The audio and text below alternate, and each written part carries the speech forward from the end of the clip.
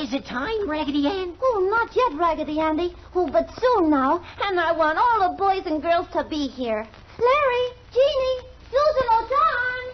My Raggedy Ann, come out when you can. The melody music to The Raggedy Ann Show with Paula Stone. Of course, you know Raggedy Ann, the loving, lovable doll that lives in the hearts and homes of millions everywhere.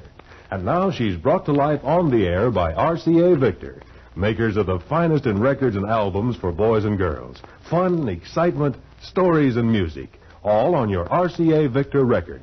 Just put it on your Victrola radio phonograph and let her spin. You'll have the best time you ever had, anytime, just as many times as you want. Just make sure your records and phonograph bear the famous Victor dog trademark of RCA Victor. It's almost 5 o'clock, and the door of the RCA Victor Toy and Record Shop has just closed for the day. As you know, this big door closes out the world, and then all the dolls, the clowns, the electric trains, and the monkey on the string all go to sleep. That is, all except Raggedy Ann and her twin brother, Raggedy Andy.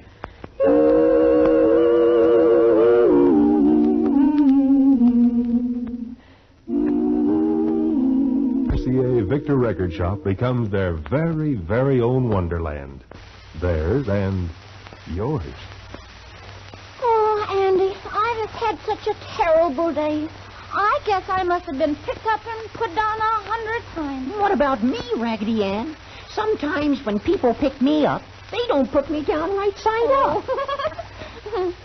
Oh, but Andy, why is it everybody says I'm cute and not beautiful like Marie the French doll over here? But if you were beautiful, you wouldn't be Raggedy Ann. That ropey hair. Oh, but it doesn't make me feel any better. Oh, well, come on, Andy. We have to get over to the music box. It's almost time for the Good Fairy.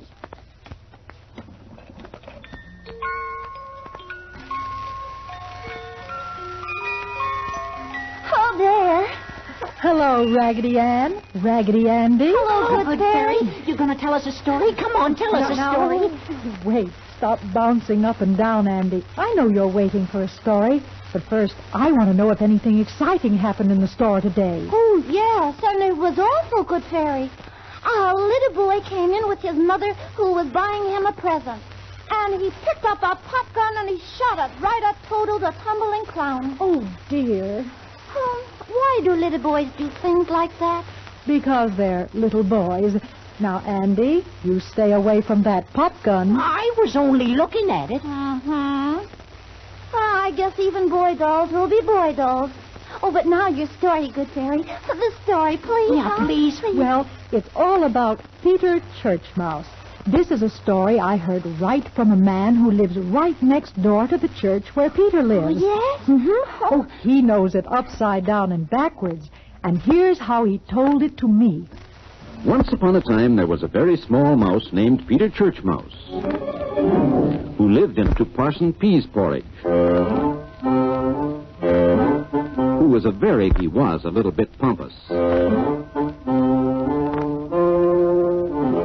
Now, Parson Pease porridge had a wonderful pipe organ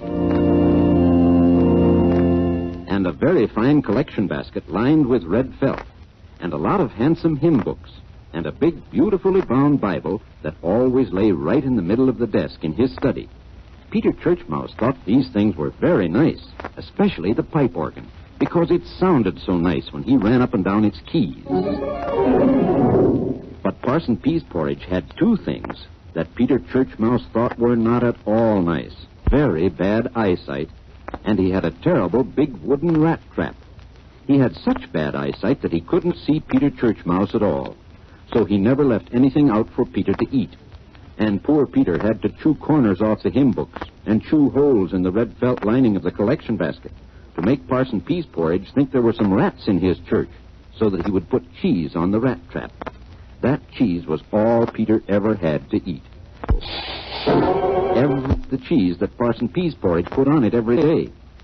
He was so small and the rat trap figured to eat the cheese, its terrible spring just went right over his head. Like that.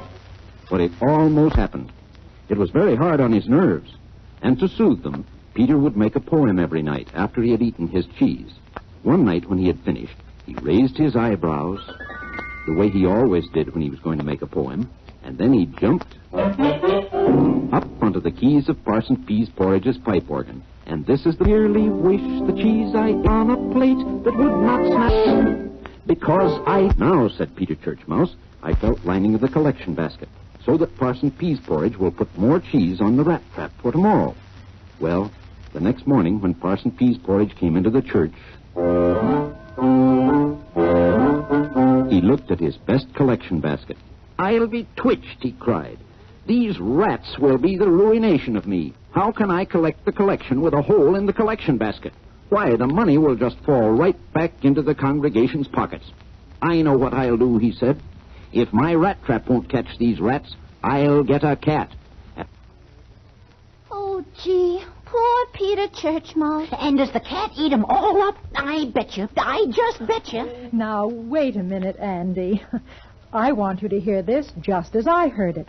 Well, you can imagine how Peter felt when he first saw the cat. Oh. Hello, he said.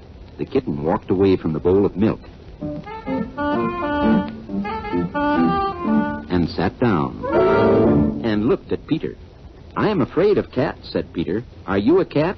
And the kitten said, Who, me? No, I'm not a cat. I'm a kitten, and my name is Gabriel. Say, are you a rat? Who, me? Said Peter. No, I'm only a poor church mouse, and my name is Peter. Hiya, Peter, said Gabriel. I'm glad you're not a rat, because I like you, and I'm supposed to scare the rats away, the rats that have been eating holes in things. Well, said Peter, I'm glad you're not a cat, because I like you, too. Say, would you like to hear me play a piece on Parson Pease Porridge's pipe organ? I should say I would, said Gabriel. What piece will you play? Oh, said Peter, I'll play the piece that Parson Pease Porridge played just now. Only I'll play it better. And he jumped to the keys of the pipe organ.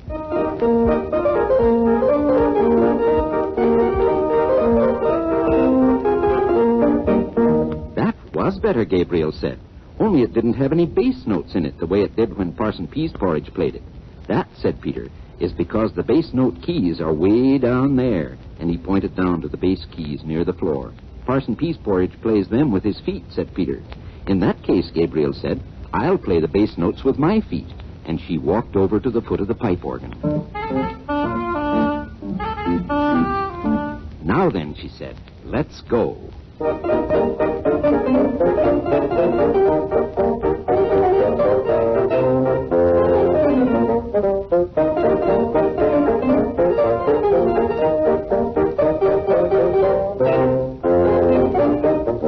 Oh, golly, don't they play lovely together? Peter on the keys and Gabriel on the foot pedal. Gee, the cat didn't even touch him. Oh, Andy. Well, anyway, Peter heard the parson say that when little children drink a lot of milk, they grow big and strong. So for days and days, he drank almost all of Gabriel's milk. Oh, and did he get big? As big as a rat? Oh, no. No, his little tummy just puffed out a bit more. Oh. He looked like a pudgy little ball of gray wool. Well, after a while, the parson got angry when he had to keep filling Gabriel's saucer again and again. And each time he'd say, I'll be twitched. I'll be twitched. Oh, they tried all sorts of things to get Parson Pease Porridge to notice Peter. And then Peter got an idea. What? The little red bed he always slept on. Why, he put that right on the parson's desk. Oh, I bet that worked. Alas, no.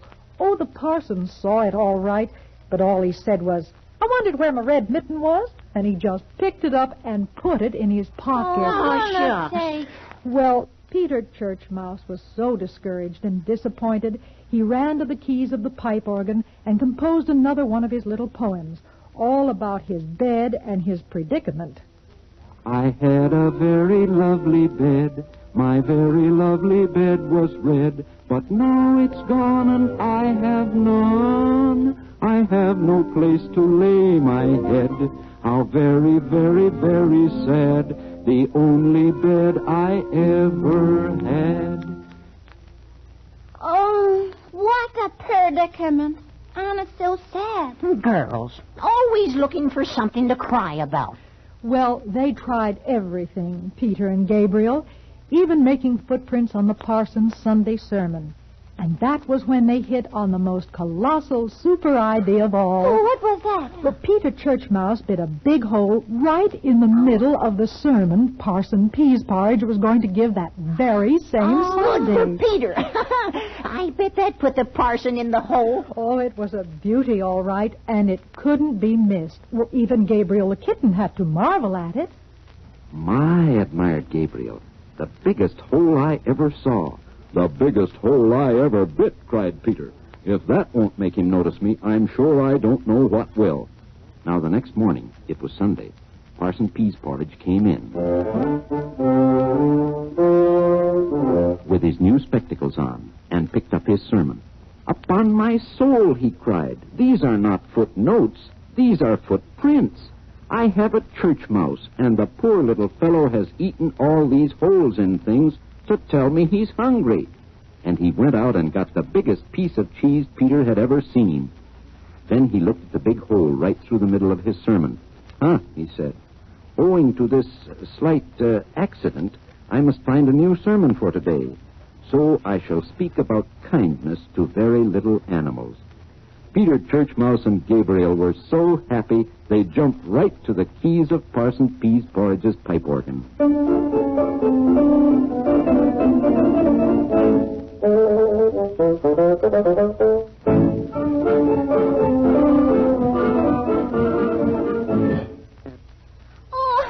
I'm so glad, Good Fairy, that everything worked out all right. No, it was okay.